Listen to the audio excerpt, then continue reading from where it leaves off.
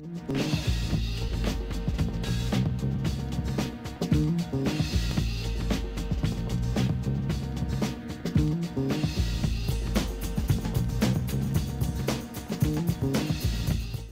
name is Ray Lopez, and I spent the last almost 2 months organizing this event.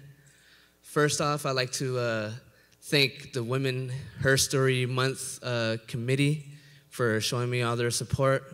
I'd like to thank the administration, faculty, and staff of Laney College also for showing me their support. I'd like to thank everybody here for coming, and most of all, I'd like to thank T for supporting me and cooperating with me in organizing this event. So I organized this event because my major Asian American Studies and T brought my attention to the large issue of human trafficking. So I organized this event because I want to be involved. I want to start participating. In order to do that, I have to do things like this. Man, it's hot in here. So what I'd like to do is I'd like to introduce T. And T, please come up here.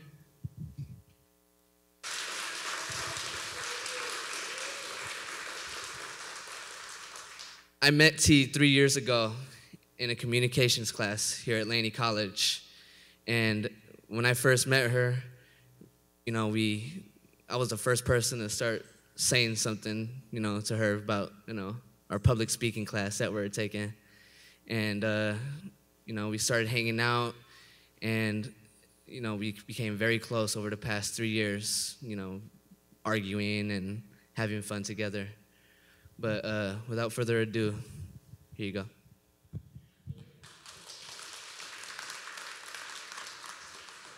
What up, Oakland? I gotta get some energy. What's up, Oakland? Yo, it feels so good to be home. I can't say that enough. I mean, this is just amazing.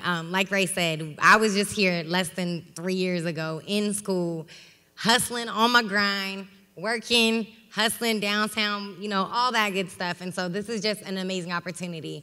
So I definitely want to do my formal thank yous and also thank the Women Herstory committee. I want to thank the administration, and definitely thank you, Ray. I think that the ability to have friends back at home is something that's so far and so few. And so I really, really appreciate that support and that constant reminder that I do have friends back at home. So this is big, you know. I am a college student, and I am 25 years old. So a lot of us in here, we're kind of like peers. And so this is where the time where I'm going to be age appropriate and get my phone, because I kind of need some help for my phone. So there's actually a quote that I want to share with you. I recently got back from studying abroad in London. It was an amazing opportunity, and I got to see an exhibit at the Victoria and Albert Museum called Disobedient Objects. Luckily, well, surprisingly, there was an Occupy Oakland sign representing all the way in England about social movements and social justice. And I happened to get a quote there that was really important, specifically when we talk about the issue of human trafficking. This quote is by Audre Lorde, and it says, "There is no such thing as a single issue struggle because we do not live single issue lives. Our struggles are particular, but we are not alone." And I think that's something that we have to keep in mind when we talk about the issue of human trafficking. And just to bring it down to a humanistic level, this morning I was struggling, trying to figure out, well, I think it's been the last few days particularly, I've been, you know, trying to figure out what should I wear, you know, because I'm used to being a professional and I'm used to being in a suit and having on my heels and things like that. But then, you know, I'm from Oakland. I gotta represent. I gotta let you know I'm no different than maybe where you are. And so I struggle with it. And so it was the issue of, am I feeling good? Do I feel good enough? Am I being good enough? So am I being good enough for the people that I'm here that are asking me to be here, but am I also being here good enough for my audience? And I think that that's a very important place that I want to start at. I think that that was relevant in my life, particularly in my story. I grew up primarily in the foster care system. So my early memories, I think my first memory was a dead bluebird. And I was walking with my foster sister, and I never forget the feeling of hopelessness and how just isolated and desolate I felt looking at that baby dead bluebird. And just from there was just memory after memory. My story, I had someone in my family actually first be the person to exchange me. I was 4 years old, and I was left in a house with a man and a Little Caesars pizza in exchange for a vial of heroin. By the time I was 5 years old, after being removed from my placement again, my home again, placed back in the foster care system for the second time, I was then put back at my original home at 5 years old, where I was removed after being hit by a car. I spent 2 weeks in Children's Hospital, Oakland, with a broken pelvis. The very next day after I got out the hospital, I was back into foster care. So my story is just that. I mean, I had two parents. The story of my mother is that this is a third generational issue. She herself was sexually trafficked. She herself was a victim of child abuse and child exploitation in a way in which it was so personal. She actually was a victim of incest. My father, he was one of those middle-class families, basically came from a middle-class family, and he was so sheltered his whole life that when he got away, he did not want to go back. So they both were, heroin, drug addicts before I was born. I had an older sister who was in care before I was even born. So spent my time in foster care, bouncing around homes, feeling worthless, feeling like I wasn't anybody, like I wasn't good enough, like I didn't belong, going back to the original statement about, am I good enough with my attire? And so at 8 years old, I was reunified again after I tried as a young person to advocate for myself, knowing the conditions back at my home of origin. I advocated for myself and asked not to go back, but I was placed back with my biological mother. Shortly thereafter, myself and my younger sister, as I had a younger sister at that point, were adopted in Reno, Nevada. There I came back and was placed back in the foster care system upon being flown back to Oakland. So that was a very just early and fundamental age, between the ages of 8 and 10. There was so much that I didn't get to learn. I was very needy, and I think to this day I find myself very much of an affectionate person because I grew up in a time in foster care when the foster parents were taught not to hug or kiss their child in fear of sexual lawsuit. And so I find myself at that age, just a very needy person. But I was smart. I mean, I had lived some life. I had seen some things. Having such an experience happen to me when I was 4 years old was such, a profound thing. And growing up, on visits with my biological mother, she wouldn't herself touch me. But I most recently come to grips in understanding that the fact that she would have sex in the bed with me was not preventing me from child abuse. And so those fundamental ages, made me realize I was needy, but I had learned a lot. And I knew a lot, and I knew how to talk. That's one thing I've always had, is I like to talk. If you can't tell, I'm a communications major, and I love to talk. So when I was 10 years old, so let's just fast forward it. I was 10 years old. I was in the foster care system. I had just been through so much in my life. Like I said, back and forth within my biological family, with the foster care system, growing up in foster homes where I'm being abused and neglected, both physically, sexually, definitely verbally and mentally. Being made to feel like I wasn't anything, being told that I was nothing but a paycheck. My whole life being controlled by other people and moving from home to home to home. So when I met a man when I was 10 years old, who promised me that he was going to love me unconditionally, and he was going to have my back, and he was going to take care of me, and he was going to, give me the nice things, and, let's just be real. as a young girl, that's just something that was just so like, but specifically in that age, you know, at 10 years old, I was a child. I didn't really know much as far as about life except for what I had already experienced, which was rough. So having this man tell me, oh, I'm gonna take care of you, I'm gonna do this, I'm gonna do that, I'm gonna be constant. That's the biggest word that I wanna say is constant. That was really what was important. So let me pause on my story because there's an important factor that I wanna bring you guys back to. Has anybody, and please raise your hand, have you ever wanted someone to notice you? Please raise your hand. All right. And have you ever succumbed to peer pressure? Please raise your hand. Have you ever trusted someone you shouldn't have? And have you ever wanted to be a part of something? Raise your hand. Have you ever needed help but didn't know where to go? And lastly, have you ever been taken advantage of? That's what was going on for me.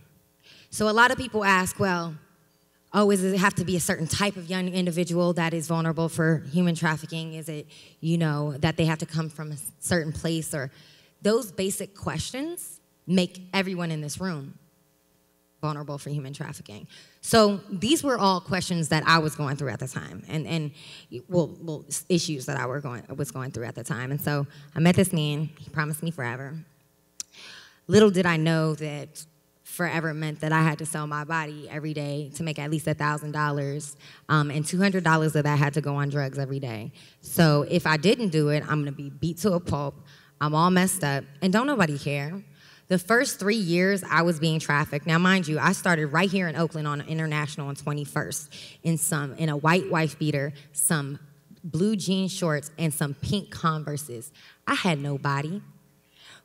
People knew I was young, but that meant a higher price. That meant more profit and more money for the person who was exploiting me. And so just, you know, understanding that I was just in such a vulnerable place, it was deep. It was deep. And so I met this man. He promised me forever. I had to sell my body not only on the streets, but on Craigslist. I was in the back of the East Bay Express. I was doing it all. Any way that there was a way to get money, this man was having me do it. So like I said, the first 3 years of my victimization, I was still in foster care. After that, I had gotten moved and some stuff, and I just was on the streets. So there was no point in staying anywhere constant. I actually want to show you guys a picture of what I used to look like. This is me at 13. That's me right there on the right. And I think the picture says 1,000 words. And if you just look at that picture, you can tell. I mean, I clearly was high in this picture. I at that point had just been a young teenage girl who had seen too much and went through too much. And that was the girl that was being sold for profit, not only just on the streets, like I said, in various ways. Luckily, well, let me back it up. I was being sold, but what happened is that he actually ended up recruiting other girls. So the story goes is that he had recruited a few other girls. I was at his time what the bottom bitch was. And then the new other girls came. They were older. They were able to do more. They slowly earned themselves up the ranks, so on and so forth. What ended up happening was one of the girls who had been a girl that I've known on and off since my experience started, she ended up becoming pregnant with his child. She, at the time, had a mother who was very involved in her life. Very much involved in her life. And so her mother actually started an investigation on him without us knowing. So when I was 15 and I had ran away from him, there were moments that I ran away just for dear life after being beat and bloodied. And this time particularly, I'll never forget it. It used to be the Dollar Inn off of Coliseum Way over there by Hagenberger. And it was a New Year's Day, and he beat me so bad. He left me outside one day on International. And I was outside for 15 hours with shorts on and a wife beater, somewhat the same outfit that I had started off in. And he left me outside because he was does anybody ever heard of Belushi, the cocaine heroin mix? They sell it in balloons around here in East Oakland. He was very much a big guy off of that. So he would snort that all day and then smoke weed and just do everything. So he fell asleep. So I'm outside for 15 hours in the storming rain. There's just so much going on. But I didn't make no money. Ain't nobody outside when it's storming and lightning and it's crazy outside. So he beat me. He beat me so bad, and I ran that day. But I just wanted to show you another picture of one of my online pictures. This was me, and please forgive me, I wanted to be appropriate. That's a blurred picture. That is actually me. I was 15 in this picture, 15. On Craigslist, that's what I look like. That's what he had me looking like. And so when I was 15, I finally ran away from him after this hellish night. And I was still being exploited on the streets from his street family. At the time it occurred, when I was still being exploited, I had gotten arrested by the police. I was in foster care, so being ward of the state, we always got taken back. When you get picked up by the police, you go back to the assessment center, which is located in Hayward. So I got picked up by the police one time, and then I got coronered, basically by 2 FBI agents that basically let me know that the young girl that was also working for him had an investigation on him, basically spilled the whole thing. I had snuck a cell phone in the assessment center, which is a big no-no. But I did it, and as soon as I got a chance, I ran to the bathroom and was like, yo, even though I hate you and I hate your guts, and this is the epitome when we talk about human trafficking, we talk about Stockholm Syndrome. Even though I hate your guts, I want you to know that they're on you, and they know. Shortly thereafter, he got into an issue with his cousin. His cousin was a man who he often hung out with and spent a lot of time with us, and he would beat his cousin and hold a gun to his cousin's head and make his cousin do things like rape me and sodomize me and do terrible things. And so not only was I, as a young girl, scared of him, but there were grown men scared of this man.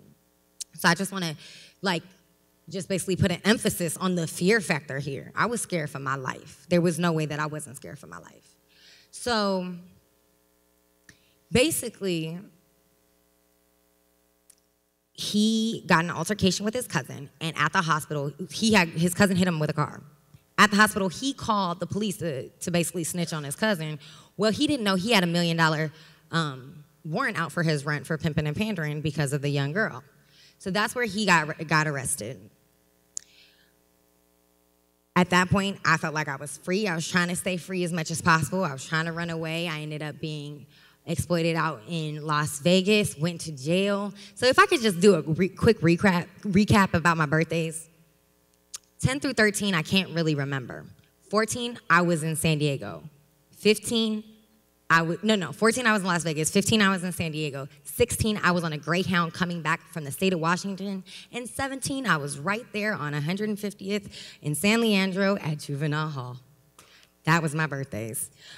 So basically, just going back to the story with him, at 15, he was arrested, and they tried to get me to testify. I wouldn't. I was fearful for my life. That is still a topic that's very sensitive to me to this day. And I wouldn't testify. I was fearful for my life. But his street family continued to exploit me, which is why I ended up getting a stay-away order from the state of Nevada by the time I was 16, and I spent my 17th birthday in juvenile here.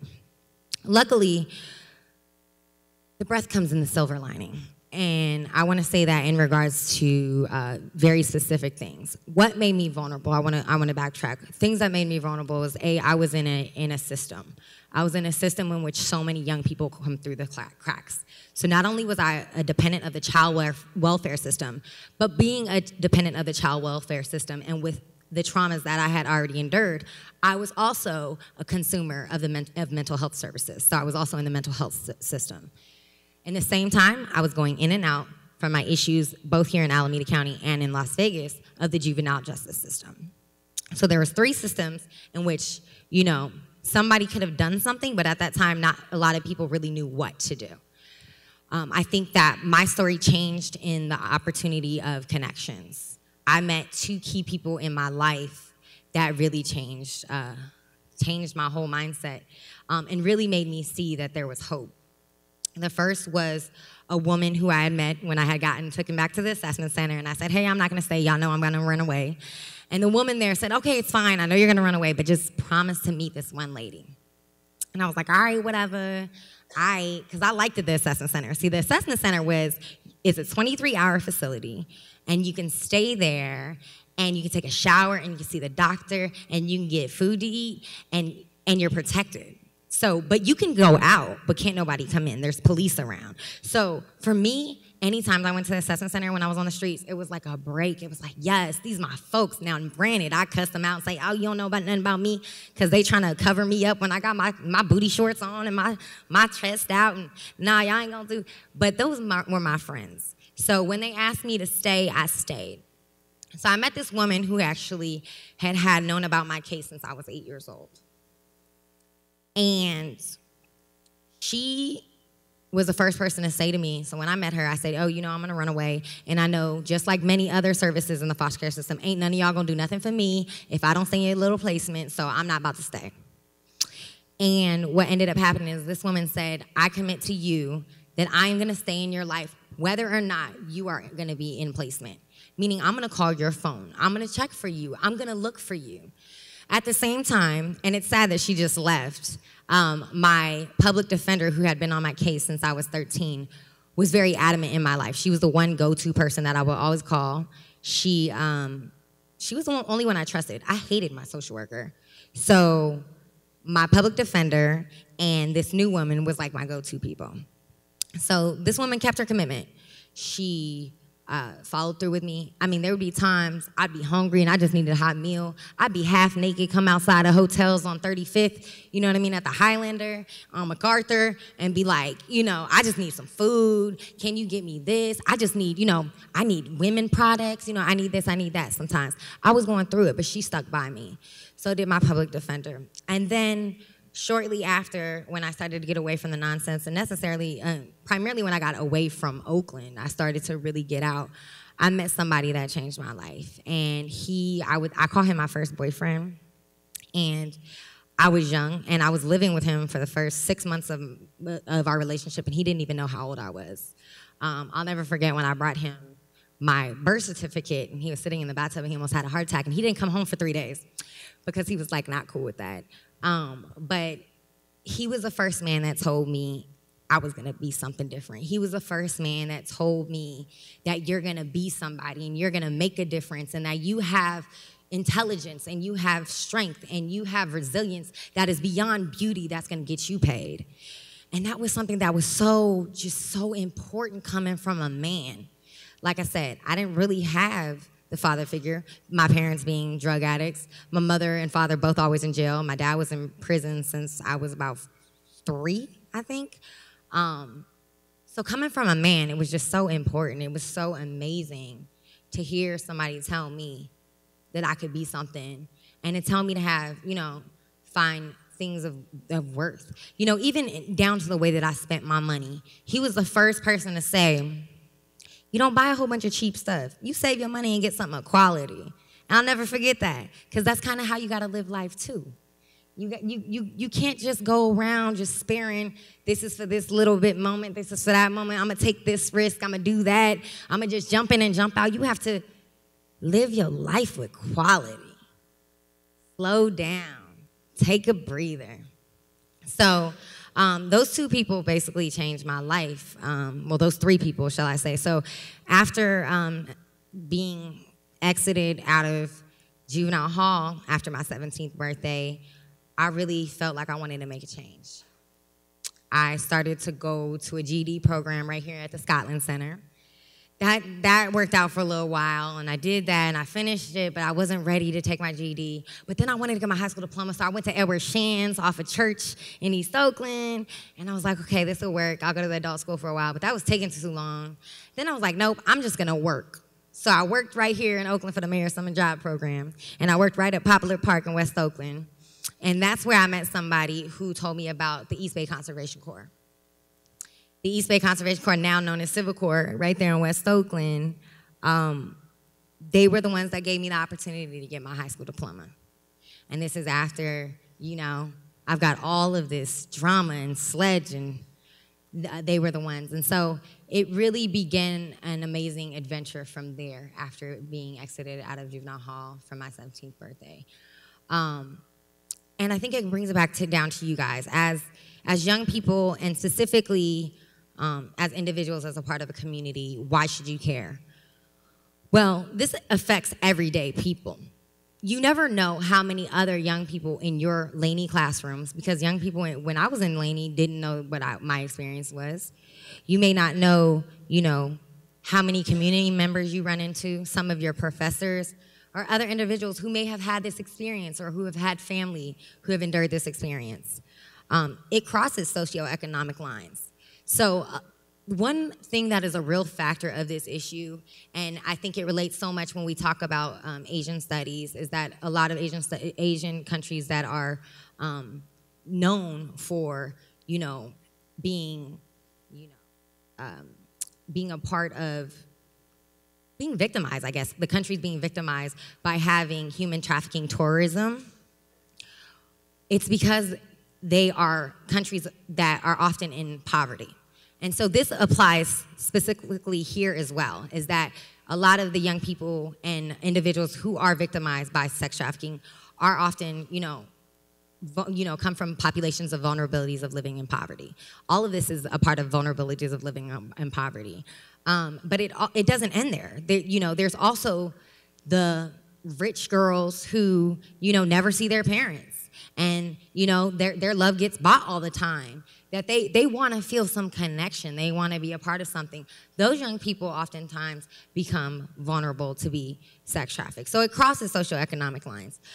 It affects all types of people, black, white, everyone. It affects all types of races. It affects all types of individuals in regards to our sexuality.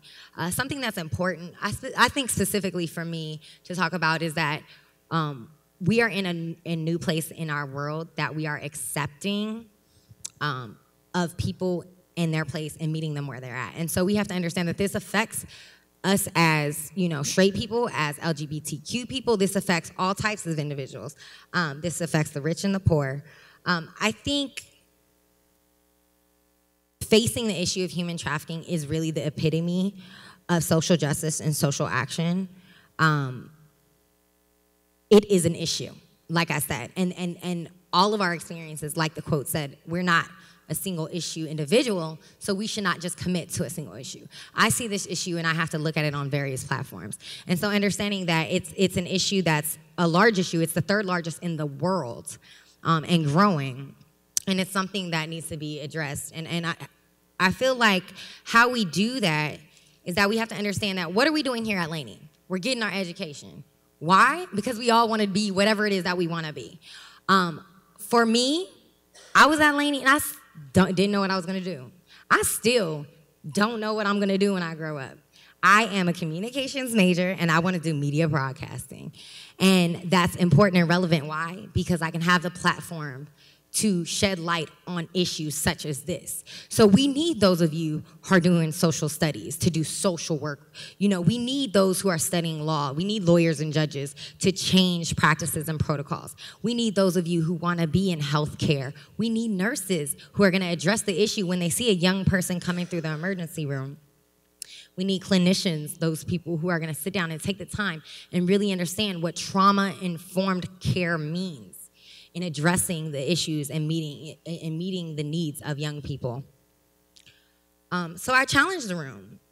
Think of some things that your own major can help not only this issue, but various issues. I think another thing that is so real when we talk about the issue of human trafficking is a lot of victims, like I said, it seems to be an intergenerational thing. For myself, my example, my mother was the second generation, I'm the third generation. So this was something that was accepted.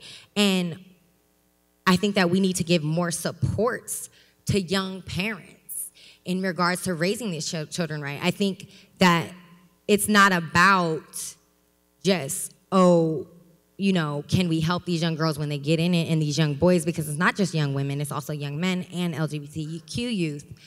But understanding that prevention is key. Preventative work is the key. And it's about changing perspectives. So we have to make this visible.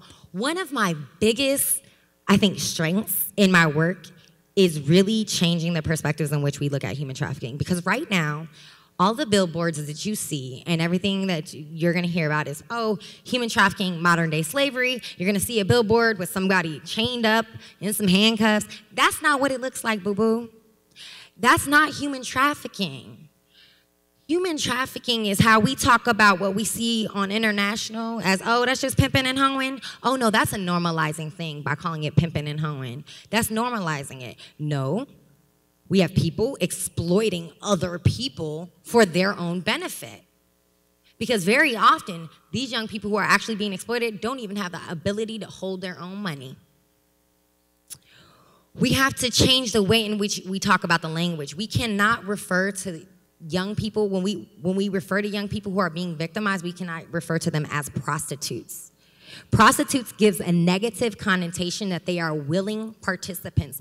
Oftentimes, like I previously said, there are vulnerabilities of not only living in poverty, but probably household issues that make these young people vulnerable. They oftentimes, a majority, over 60% of these young people in nationwide studies come from various systems.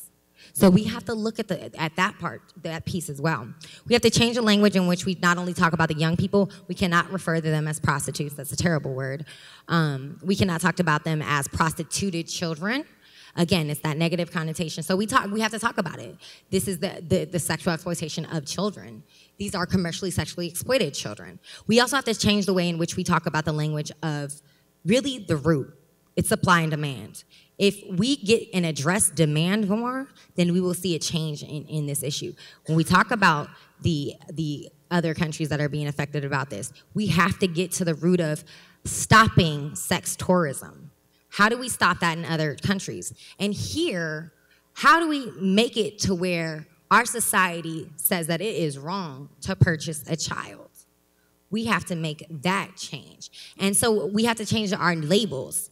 One thing that kills me about this field is that we use these labels as like Johns and Tricks, and that is not what they are. They are buyers of sex from children. They are child pedophiles and child rapists. We need to start addressing it as such, because when we use the term John, it just makes it like you're everybody else. What's up, John, Nicholas, George, James? You're just normalizing it. You're continuing to normalize it. So we have to change our language. We have to change our practices and protocols. We have to be more responsive to the needs of victims. We not only need to help young people when they're first changing their life, but understand that life is not over, boo-boo. I am 25 years old in college across the country. I'm from Oakland, California, and there's very few people who check up on me. And we have to change that. Not just, like I said, my story is solely for the benefit of understanding that this is just one slight story of a bigger perspective.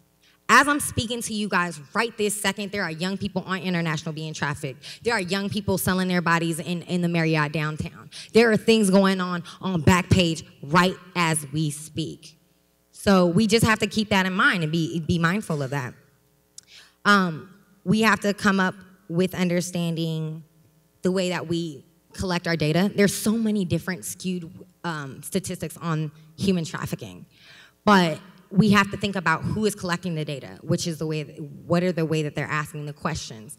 A lot of times, and this is the biggest thing that I have, the biggest argument I hear when it comes to human trafficking, is people are like, oh, well, okay, I hear you, and for me, my area of expertise is child sex trafficking. But a lot of people are like, what happens with those who claim that they're sex workers and that they are adults that want to do this work? And what I say is, if you start to ask them the right questions in the right way, you will soon to find out that a majority, if not all, of those individuals who claim to be sex workers and for it had some form of sexual exploitation in their adolescence. It's just about the way that we ask the questions. And so that's something to be mindful. We have to change the way in which opportunities are existing for young people or period, who have been sex trafficked. For example, I am somebody who has changed my life. That was 7 years of my life, 10 to 17. It's done, it's over. Now I'm able to live an amazing life. But I want to be able to contribute just like everybody else when it comes to day-to-day contributions that people get to do in society. So for example, I want to donate blood, but there's a rule that says that anyone after 1977 who has exchanged sex, money, or any other form of money, drugs, or any other form of payment for sex cannot donate blood. These are issues that happen that need to be addressed when we talk about human trafficking, because not only does it stop a former victim, because no longer my victim, I test clean. I've been tested repeatedly over and over. Not only does it stop a former victim to be able to contribute to society in a whole, it stops the benefit from what that blood could do. So just keeping those things in mind, we have to understand that our work in addressing human trafficking is to hope to give the same rights and liberties as everyday individuals and citizens to those who have been sex trafficked. And that goes both for victims who are international and here domestically. Well, a big factor that a lot of people don't know is there is a law called the TVPA. It has been reauthorized, which most recently there's been new funds allocated. But previous to the reallocation, there was a federal standing in which victims of sex trafficking had $10 million to get that money. But let me tell you the catch. It was anybody who was international. So only international victims could tap into that money. And so currently, now there's been a reauthorization, and so we have the ability to help victims that are domestic. And those are things that, when I talk about what are you doing in your work, and when you're doing your everyday classes, and when you're busting through tests and you're like, why the hell am I going through this midterm? Remember, your work could be important and pivotal in helping victims of human trafficking in some of the ways that I mentioned, but not only in this issue, but in others. So we have to change the way in which we confront the issue. Again, understanding that prevention is key, that there needs to be proper assessment. I think here in California, nationwide, again, I am actually here from Baltimore, Maryland, and I do a lot of work federally on Capitol Hill. And I tell you one thing, everybody knows California knows their stuff. And I'll tell you, here in Oakland, we have West Coast Children's Clinic, who is key at when it comes to assessments. They're amazing when it comes to assessments and what to do. We need to also talk about transitioning young people when they transition from their lives before and after. And so what does that look like? We can't just put these young people all in group homes or in congregate care. Because, for example, right before I emancipated out of my group home here in Oakland, I was up on Seminary MacArthur at Kairos. That's where they would put a lot of young people who were sex trafficked. And what happened is the neighborhood started to call the place High Hos instead of Kairos, because they knew that it was a place where young people who were victimized would go, and so pimps would patrol right around there and wait for us. So it's just to be mindful. I think, I'm gonna scratch my notes right now because I think there's a lot of things that I didn't get to talk about that was important. And one thing is about seeing this issue on a basic humanistic level. We so much want to see this issue as separate from us and not a part of us, but we have to realize that like I said, the questions that I asked you, always reflect on those. Those are questions that make young people vulnerable. Also, but the fact is that we have to look at it not with sympathy, but with empathy. We all are survivors of something. And that is what we have to go back to, is that we are all survivors of something. So there's something in our lives that we have survived through, whether that's, physical abuse, whether that's domestic violence or verbal abuse. We've all endured and been through something. And so we have to think about what was it that we wanted people to extend to us. We wanted compassion. We wanted, someone to listen unjudgmentally. Those are the things that we have to keep in mind when we talk about victims of human trafficking. I think something that else is very important, and I want to just, I want to shout out to the young women who have focused in basically like women's studies and social studies. How is this relevant to you? Because it's obvious that systematically women have been oppressed for years. I mean, there was a suffragist movement.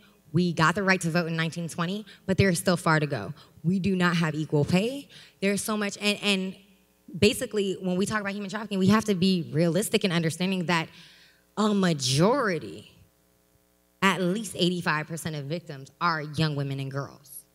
And so when we look at the statistics, we have to be mindful that our work does not only stop at, trying to get equal pay or, equal rights, but also to, make the world stand up and take change in some of the patriarchal practices and injustices that made situations like this occur.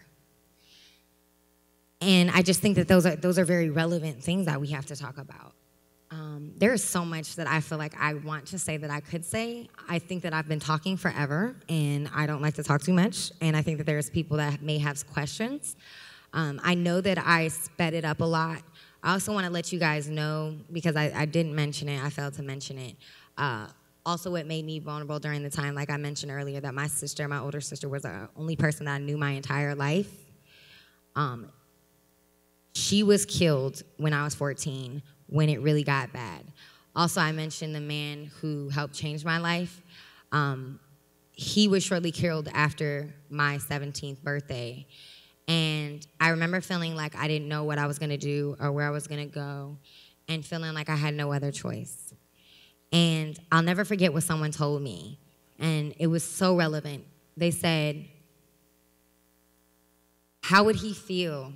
How would you be honoring his memory if you went back? And it was at that moment I realized that I would never go back, because I have to honor his memory, because he meant so much to me. It was so relevant in my life. So these were things that happened. So they brought me down, and trust and believe that brought me down so hard when he died when I was 17, and I had nowhere else and no one else. But it was the only thing that kept me constant and realizing that I had to go forward. And so I've been talking for forever, but I just want to wrap up with saying that although these crazy things have happened to me, I've been able to do amazing work. With my experience, I was able to help found 2 local programs here in Oakland, both a program helping and providing a drop-in center, which I ran for 2 years for victims of commercial sex trafficking here in Oakland. But also I was able to help start and develop a foster youth advocacy program here, and a mental health behavioral health care board here in Oakland before I left. And so now I've taken some of the stuff I've done here. I now serve on the board of directors for the Human Rights Project for Girls based in Washington, D.C. in the Human Rights Building. I also serve as an expert for the Expert Council for Shared Hope International, which is a human trafficking organization. I also serve on the National Foster Care Youth and Alumni Policy Council, and I am an inaugural member, and what we do is advise Health and Human Services of the U.S. government. I have been able to be blessed to work with some of the greats, down to Google and American Bar Association and the National Center for Civil and Human Rights. Look, Jay-Z ain't the only one that had dinner with Robert De Niro at Tribeca. I'm just saying.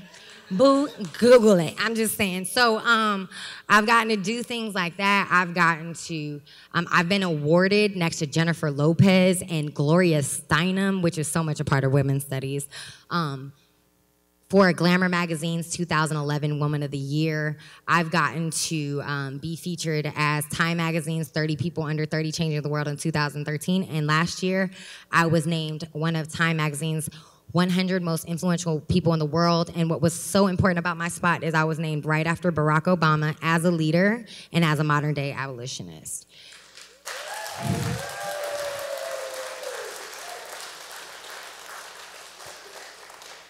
And I say this all humbly, and it means, I think this is the best applause that I've ever gotten, because this is home. There's so many familiar faces, and this is probably the most nerve-wracked I've ever been in to speak.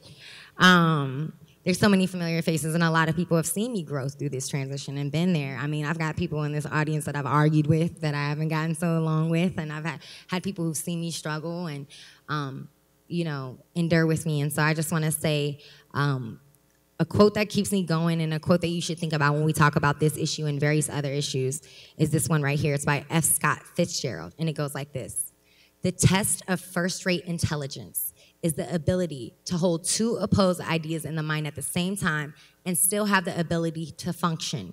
One should, for example, see that things are hopeless and yet be determined to make them otherwise. So thank you, it's been my honor.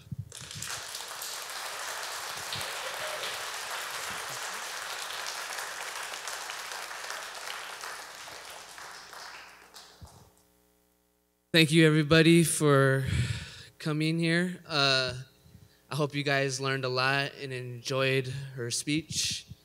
How do you guys feel about a short Q&A before we get out of here? Yes? Okay, so right now I'm going to hand the mic back to T, or better, if anyone has questions, do you mind coming up here to ask them? I have one.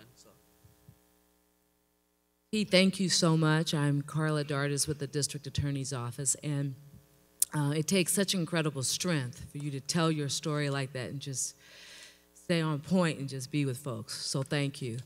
You had commented about these different models of housing that doesn't work. So I was curious about something, which is through your travels, have you seen different models and approaches around housing and around integrated services, and could you speak to that? Definitely, and I really appreciate your office and that question that you just asked.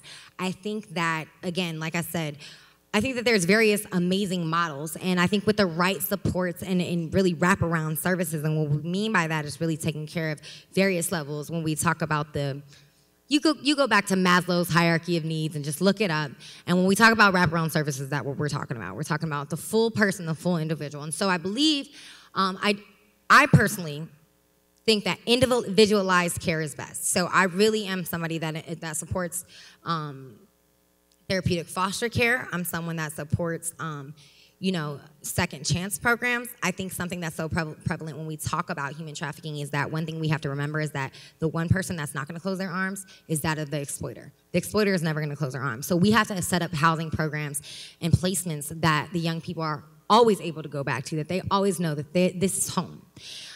Again, it's about that constant. And one thing that I can say is before three individuals came into my life, the most constant person in my life was that of my exploiter. So we have to look at more programs, and I know therapeutic foster care is something that's coming and going in some states. In some states it's phasing out, some states it's phasing in. I really believe in trauma-informed foster care, and that's a new concept in which people are looking at. I think that we have to go back to the basics. Some issues that I have with certain safe harbor laws are that they, say a young person is trafficked and they're, currently in their home of origin, and once they're found to be a victim of sex trafficking, they're put into foster care placement. I don't believe that should be the case, again, because the statistics show that a majority of the young people that are already being trafficked come from these systems. And so I believe that we need to do more in regards to family maintenance. We need to do more in regards to offering opportunities. I know here, when I was here 2 years ago, we had a program called ARS, Another Road to Safety, that basically if child welfare services, were notified and there was a way that the child can stay at home, but the parent could have some help with their caseloads and things like that, that is necessities. Again, I think it's about, we have to remember that it's a village to raise a child. And so, I want to say that I always first and foremost believe if the traffickers are not the parents or the family, then the child should stay in the family home with supports. And so that's the first option I would say. Secondly would be therapeutic foster care or trauma-informed foster care. And but I think we should always think of congregate care and detention as our last result. But congregate care specifically as our second to last resort. I think that congregate care works when there's an individualized focus, and this is something that's important to human trafficking in a whole. When we shift it from independence to interdependence, and understanding that we allow young people to be themselves and find their own nicks and knacks and their ways and what they want to do and so on and so forth. So we give them that independence and that individuality with supporting the idea that interdependence is that we are all in this together. Because ultimately, That's what we all have to remember. Who gives us a job? We're working for somebody. We are all interdependent. Ain't nobody in here independent. Not one person in here is independent.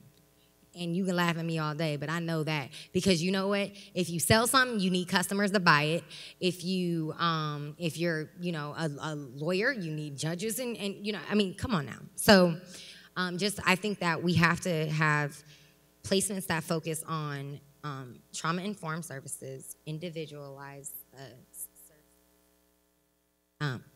turn it off. Oh, individualized services, and making sure that they have full wraparound, and that is while they're currently in placement as well as transitioning out. Oh, you loud? Okay, you got it. You got it. All right. Oh, I got one anyway. Thank you for coming. Hi. So inspiring. I'm honored to see you like this. This is absolutely bananas. But my question I have two, actually. The first one was, you talked a little bit about the intersectionality between exploitation and foster care. How does that happen? Like, why is that an actual risk factor? Can I start there? Okay, only because I've been forgetting. So I want to start there. So things that made me vulnerable for sex trafficking after being in the foster care system were, first, I was used to people controlling my life. I was used to tons of people controlling my life. So I had a foster parent, I had a social worker, I had a therapist, I had, a public defender, I had a judge, I had all these different people that controlled my life. And so when it came to human trafficking, when it was told to me that there was gonna be one person that controlled everything, in my mind as a child, it's like consolidation. Okay, it makes it all one. Then another thing is that in foster care, like I said, being abused in such a way, being told, oh, I don't care what happens to you, you ain't nothing but a paycheck, it normalized the idea of being used for an object of financial gain. That's what it did. And so for me, hearing that I ain't nothing but a paycheck continued to make me realize, oh, well then I'm not nothing but to provide for income for that of someone else. Another thing is that what people don't realize is when you move young people from foster home to foster home to foster home, how is that much different to a child than from moving from hotel to hotel to hotel? And that's kind of how it transferred for me. It was like, this isn't no different. This is the same thing that I've gone through. And lastly, I think one thing that was a big factor is the fact that because, and I've been working with the National Center for Missing and Exploited Children to do better work, and we actually just started a campaign on this. But because of foster care, there was the assumption that I was always a runaway.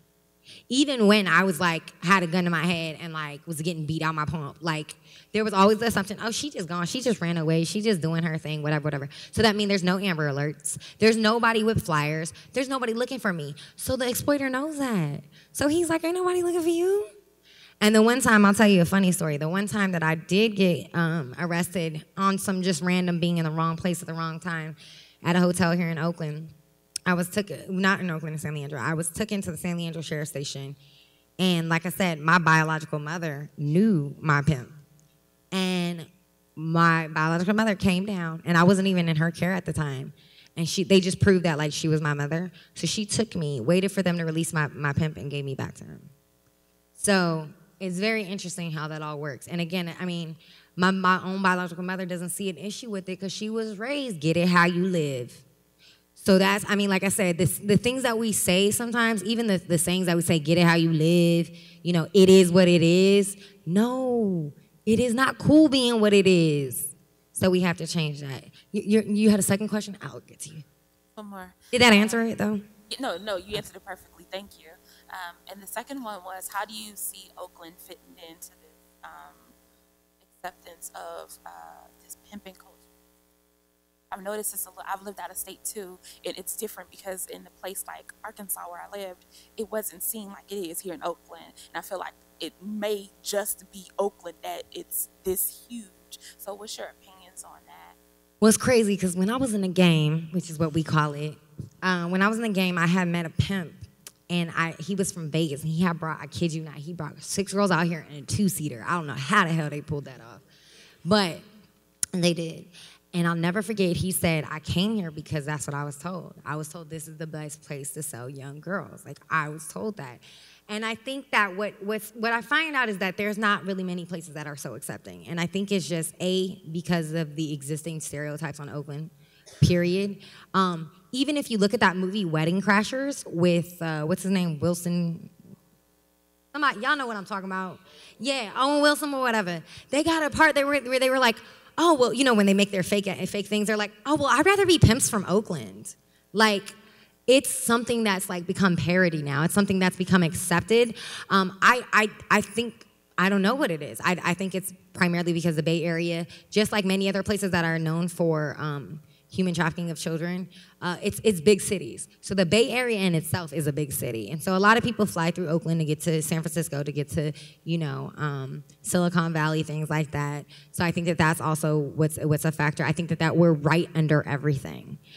We are right under the big city lights. We're right in the middle of the mixing pot. And so it's also, again, it's an environmental thing. I also think it's a way, and this is something that it's not just, I think this is where it's not just at Oakland, but I'm seeing it nationwide. And for example, it's just society in a whole, is that we're in this place that we're accepting that it's okay. We're normalizing that it's okay to get money. One of my favorite rappers, and y'all can call me commercial all you want to, but Drake, he has a song called 305 to My City. I love that song. But he's glorifying a stripper. Nobody talks about, you know, what it means like to be a young woman of value and of worth. And so I think that we also have to change just, again, language, the differences to what it means to be like being a bad bitch versus a queen, you know what I mean, and the terminologies that we use. And I just feel like here in Oakland, we just have so much diversity. There's so much access. There's so much going on that it just happens to be a subset of it. You know what I mean? And I think that that's something that happens occasionally in various different big cities that have. Does that actually answer your question? All right.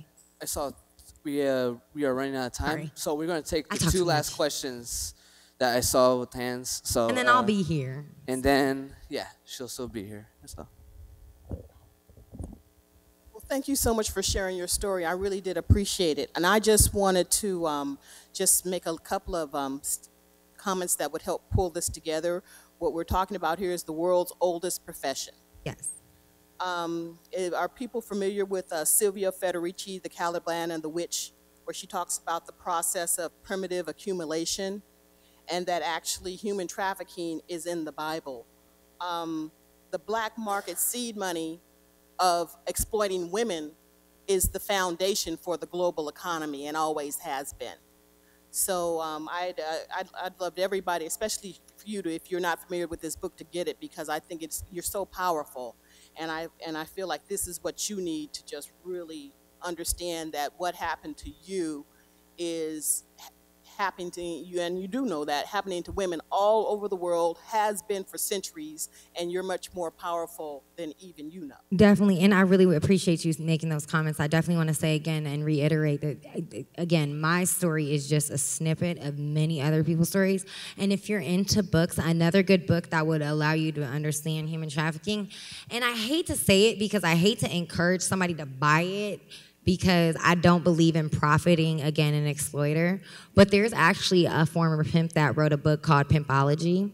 And there's an excerpt out of one of his chapters where he talks about creating insecurities in young people if they weren't already there, or in women if they weren't already existing. And so, you know, I think that it's something worth your read, like you said, to bring things together in understanding that although there are existing vulnerabilities, as I asked the questions earlier, there are ways in which these exploiters come in and create them as well, create these insecurities. So I just want to follow. There was another.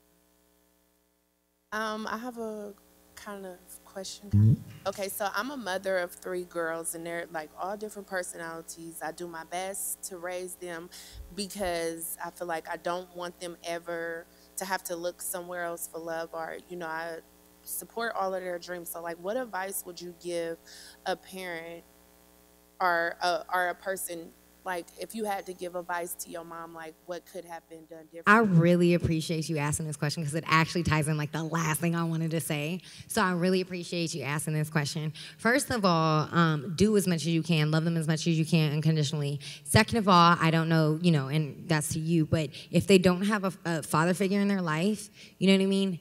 I would try to find someone in their life that could be a male model, that could take them to the park occasionally, that can do fun stuff with them. That is something that's going to be very important for young women's development in regards to the way in which they see the world. And I know that's something that's so like cliche, but it is so important. Another thing that is so important and it's so pivotal in regards to when we talk about the changing of the lives, right, is that we all use this terrible, terrible, terrible terminology, like we're gonna rescue and save these young people. And I think one of the most important things to understand is that no, they saved themselves. And so one of the first times I actually realized that I was a human being was when the woman that I spoke about earlier, she went and took me to get my ID when I was 16. It was the first time I actually normalized that I was a human being just like you. So the things after that that helped, change me or what could have prevented me is for for people to really help me develop myself as an individual. Like you said, something that was important was that you said that they're all different personalities. Feed into their different personalities. If one likes sports, support their sports habit. If one likes makeup or whatever, But I think that it's getting them involved in things that strengthen them as individuals, that are self-expressive, that allow them to be challenged safely, allows them to take risks safely. So even if that's like going on a snow trip with an organization or something like that, I really believe in girls and boys programs, Girls Inc.'s, just basically community-based organizations that allow for opportunities of growth. I think it's all about self-actualization and self-realization, and that is what A, prevents, first prevents, but B, what helps change as well. And I think so, as much as you can do as a mother, also incorporating a male figure in their life and getting them in as much programs that will support their individuality and their goals, because I think that's so much of what's lost. And so I think that oftentimes young people who are victimized, who have come from something, they're faster to get back out of it because they've got something to hold on to. So it's about that. It's about giving them more than just you. They need to have tons of go-to people that are in your circle. What I'm noticing is so many programs, you brought up Girls Inc., so many programs are willing to give up so fast on these kids because they feel like you're too hyper, you don't know how to sit down. So, I've taken them out of Girls Inc. because of that. Like, the support system, it's like they're willing to give up and just be like, no, you're suspended from the program because you move too much. You don't know how to sit down. Not understanding that, well, maybe she needs to take a walk. And I think this is really important when we talk about that trauma-informed perspective in regards to alternative practices and protocols. So even in the way in which we address young people, you know what I mean? Like, I'm so glad that you brought that up, because I think that what's important about having these public forums is that we never know who's in the audience. And hoping that maybe somebody from Girls Inc. hears this and is like, then that needs to be changed. Because what we need to do is we need to build more second chance programs. We need to have more programs that have a due process and that don't just be like, oh, we don't want to deal with your kids, whatever. We need to have more programs that have that, because the truth is that that's what these kids need. Again, prevention is key. If we keep closing our doors on these young people, the exploiters are going to be the ones that always have they're never going to turn down money.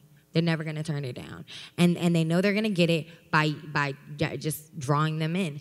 And, it's just sad because specifically with young girls, we get attracted to the flashy and we get attracted to, like, the fine boys and we get it, but if we have things to focus on, like I have a play to do, or, I'm in dance, class, or if they give them, make sure that they always are constantly doing something that is their goals, that is something that is of their interest.